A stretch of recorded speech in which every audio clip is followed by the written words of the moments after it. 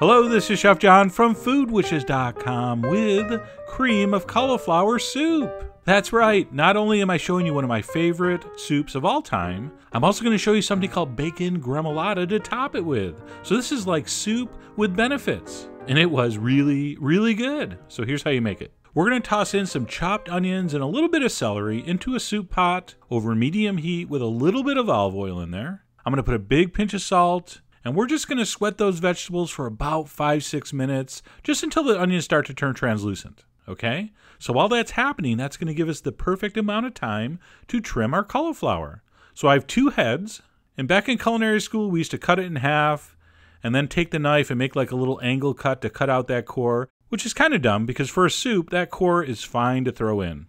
So anyway, that's more habit for me than anything. You really just need to pull off those green leaves, and you can pretty much use all the rest. So anyway, take out the core, don't take out the core, it doesn't really matter.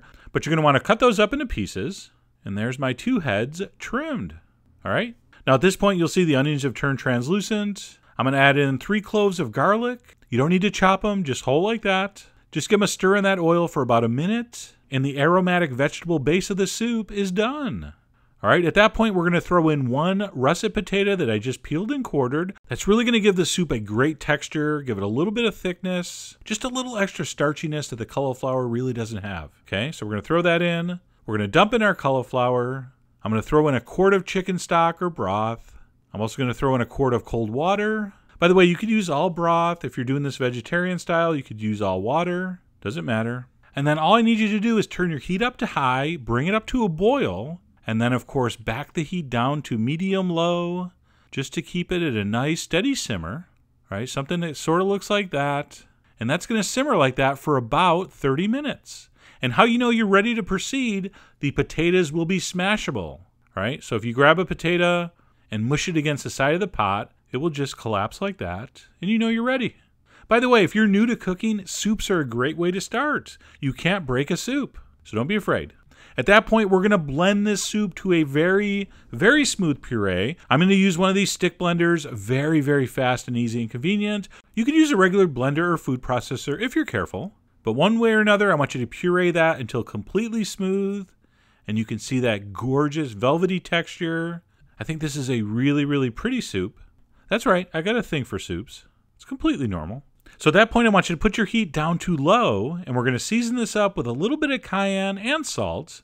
Now, a lot of people like to put nutmeg in this. I don't. I don't really think it helps, but it is conventional wisdom to add nutmeg to a cream-based soup. But you know what? There's nothing more dangerous than conventional wisdom. And I'm not just talking about cooking, all right? So I don't add it. And then last but not least, a nice big splash of real cream, heavy cream. Stir that in, and that soup is done. Of course, you're going to give it one last taste to check for salt. Remember earlier when I told you couldn't break a soup? That was just a lie to instill confidence. If you undersalt your soup, it's not that good. All right, so be sure to taste and check. All right, so once you're happy with that, just leave that on very low heat until your bacon gremolata is done, which is what we're doing here. We're going to throw some cut up bacon in a pan on medium heat, and we're going to cook that until crisp. At that point, we'll remove the bacon pieces to a paper plate or towel, and we'll reserve the fat in the pan. Now reduce the heat down to low and add some fresh breadcrumbs. So I just pulled out a handful of crumbs from the middle of a loaf of Italian bread, and we're simply going to toast those breadcrumbs in that bacon fat until golden and kind of crisp. I'm also going to grate in some Parmesan cheese, which will also help the browning and the crispiness. And when it looks, and more importantly sounds right, like that, I'm going to turn off the heat. I'm going to let that cool down to room temperature. I'm going to throw it in a bowl. I'm going to add our bacon pieces back in. We'll also add some freshly grated lemon zest, which I think is a crucial ingredient, so don't skip that. And then a nice handful of freshly chopped Italian parsley. Now, if you want, you can just mix that up with a spoon and serve it. But if you want it a little finer, and or you want to know that you touched every single person at your dinner party's portion, you can use your hand to crush it up a little more.